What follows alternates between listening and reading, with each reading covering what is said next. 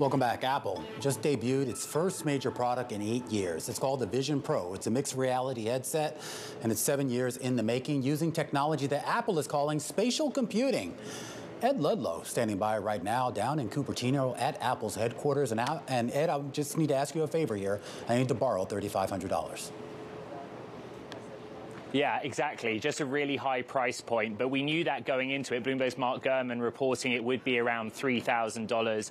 A big part of that accounts for the fact that it has the next generation of Apple silicon inside it, the M2 chip in combination with the R1 chip, which drives sensor processing. 12 outward-facing cameras that allow for the video feed-through, which powers the augmented reality functionality. 23 million pixels on the inside visual monitor, the screen across two individual lenses.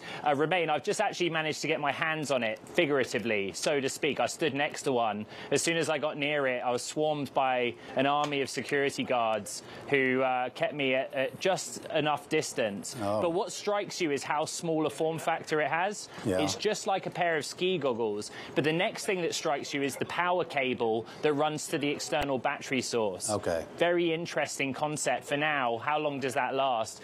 Early December or early 2024, I should say, for that to start shipping here in the United States.